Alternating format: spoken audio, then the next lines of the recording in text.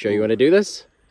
I think so. I'm about to be bitten by an assassin bug. You might be wondering, why would I do something as crazy as that? Here's the thing, if you're like me and you're out mucking around in the woods for insects and spiders in your free time, you've probably come across an assassin bug, and anyone who's seen those sharp beak-like mouth parts can probably guess that they've got a nasty bite. But, just like in your favorite video games, sometimes getting to really cool hidden items or secret levels takes risking a little bit of damage.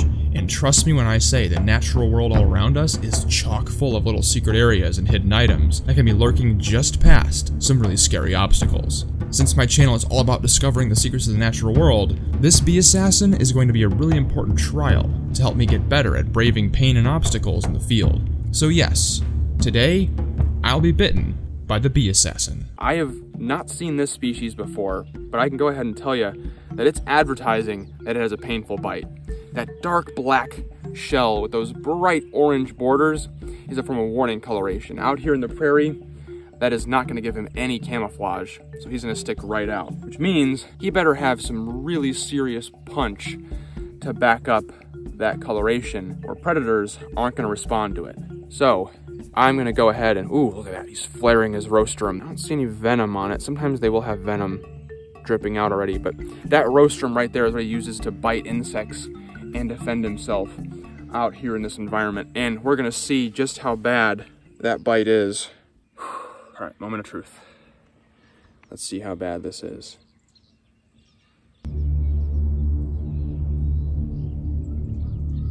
Oh, yeah, there it is. It's, ooh, you saw that?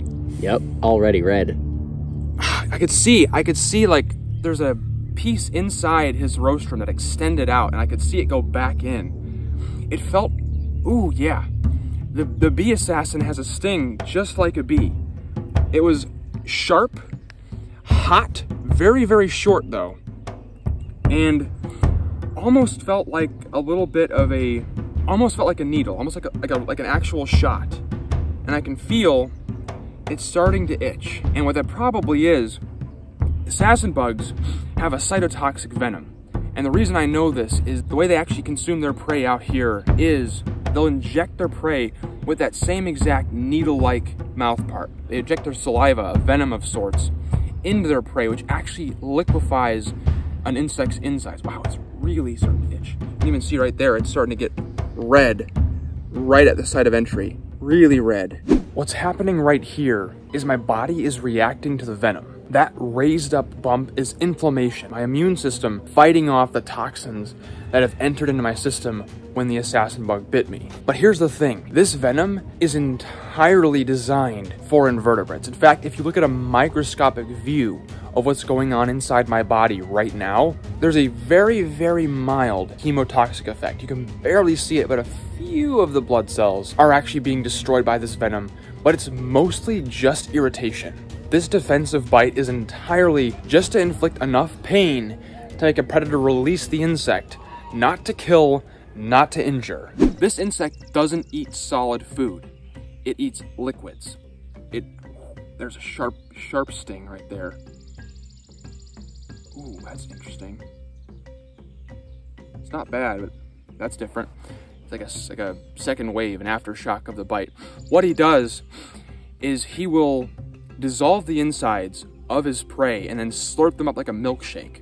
What's happening in my arm right now at this bite site is the skin cells, the blood cells, any cells that are in contact with the venom from this animal are being popped.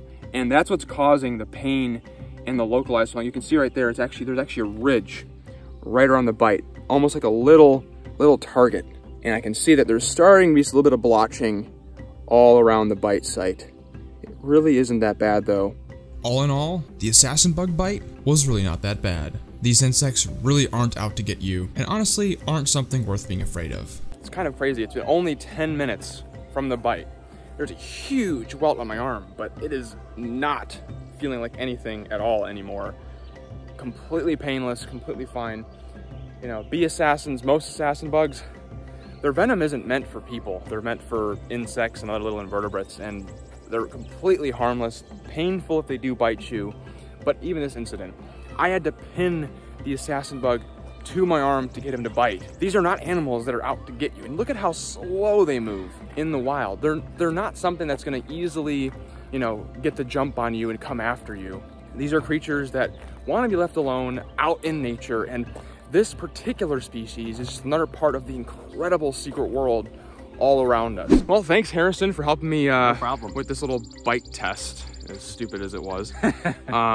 Believe it or not, this is not my first time venturing into the world of insect and spider venom. My first time actually exploring these incredible chemical secrets that could be lurking right in our backyard was right here, where I tested to see what wolf spider venom will do to you. I think you'll really enjoy that video. But until next time, don't forget to get outside and find your own adventure.